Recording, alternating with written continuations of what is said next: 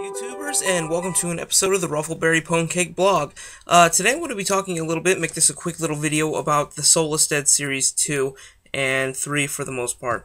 Now, I'm sorry that I haven't been able to get the videos, or the story videos, out as soon as I wanted to, but between my vacation and the job world, the way it's going, it's been very difficult for me to keep up. That being said, a lot of the stories are already wrote, quote-unquote, as you guys know the story with the show.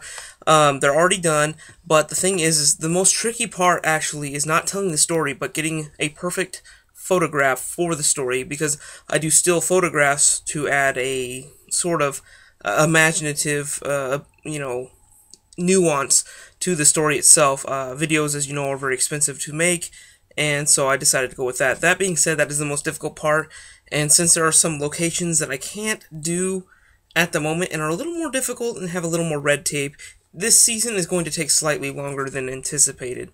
That being said, I speculate that the third season is going to be slightly easier, because I'll get my stuff together. That being said, I'm not much of a photographer. The stuff that I have done, I've gotten criticisms and good things back from it on both sides of the fence pretty evenly. That being said, that's what's slowing things down, other than the fact that, the job economy is rough and I'm looking for a job myself again. That being said, I will try to get a couple of the videos out this week. I'm going to give you one today, most likely, and one in a few days after that. That being said, Season 2 is going to come out a little bit slower, simply because getting people to pose, getting that organized, and getting a location that is appropriate for the picture, all that is... It's very annoying and very meticulous itself. That in of itself is the most difficult part about doing this story, not so much telling the story itself.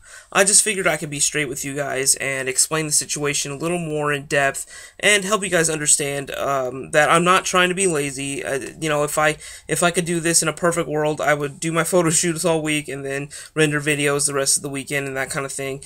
But unfortunately, I can't just walk into, let's say, a library or a building or something like that and just ask. There's a lot of prelims you got to go through to do so. But that's just the skinny of it. But I'll try and get Soulless Dead episode 6 out for you guys. And you guys, thanks for stopping by. Please like and subscribe.